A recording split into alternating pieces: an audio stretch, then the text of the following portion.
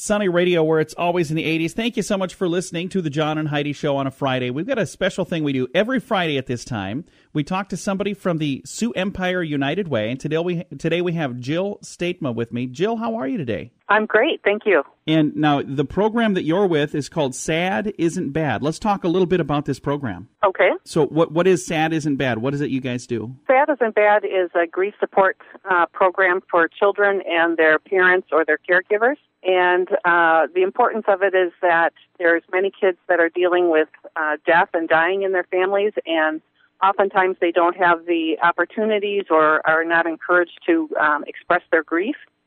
And so our group does that. We meet together as families initially and have a meal, and then we break down into groups with adults and adolescents and children.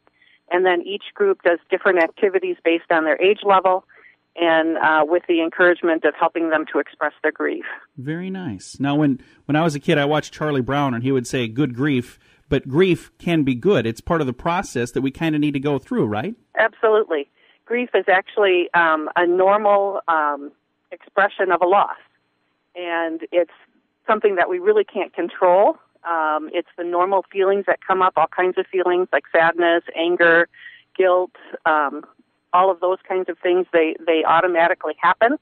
And it's what we do with that grief that can either make it good grief, as you talked about, or can be grief that is not expressed, and then it becomes harmful to the individual. Jill, how long is the program Sad Isn't Bad? How long has this been around? The program started actually in 2007 as a pilot program, and we started just doing it with children and then realized the importance of including the adults along with it, so doing it as more of a family process, because we found that oftentimes children don't want to bring up the loss or talk about the person who died, and the parents don't because of fear of causing sadness or whatever in the family. So oftentimes it's just not talked about, and so we realized that it was important to have the whole family unit come and learn some different ways that they can talk about memories, talk about the person who died in a healthy way. And I see last year there were 21 children and 17 adults in the program, so that's quite a few people.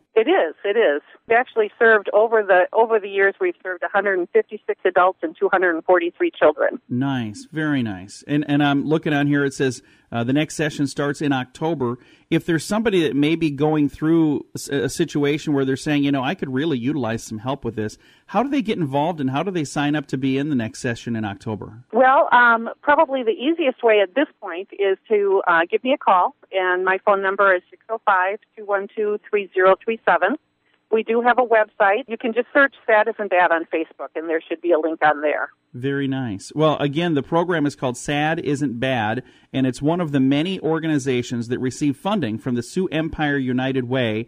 And now, it's a pretty good chunk of your budget that comes from the United Way, isn't it? Yes, it is, and we are very thankful for that. We really appreciate the confidence that the United Way has put in this program and seeing the significance of what we do for families in the Sioux Empire. Well, thank you for doing what you do. It's really a wonderful thing, and I know everybody grieves differently, and I remember when my father passed away, there's 6 kids in our family, and all 6 of us grieved in a different way. So, this is something that really is a good thing, that there are some people that need some help with that. Absolutely, and that's an important thing, too, that we teach our families also, is that everybody does grieve differently, and that it's okay to grieve differently. And everybody's personality is different, so you wouldn't expect everybody to grieve in the same way. So it is important for everybody to know that. Well, Jill, thank you again for doing what you're doing. You're very welcome. We appreciate the opportunity to be able to speak about it on your radio show. Well, we're glad to do this. And every Friday at this time, we connect with a different organization that's a part of the Sioux Empire United Way to kind of remind people why it is they contribute. Because there's a lot of great people in the Sioux Empire that allow the United Way to take a tiny little bit out of their check each week. If you work at a company that allows that to happen, where they can make a tiny little contribution every week, and all of those add up, and it makes such a huge, huge impact. And we try to shine the sunny spotlight on each of these organizations to let people know just how many people they're impacting with that decision. So thank you to everybody that does that. Now, if maybe your company doesn't offer that opportunity and you'd still like to be involved, you can go to the website for the Sioux Empire United Way. It's really easy to find, SEUW.org. That stands for Sioux Empire United Way. Again, SEUW.org. Thank you so much for listening to the John and Heidi Show on a Friday.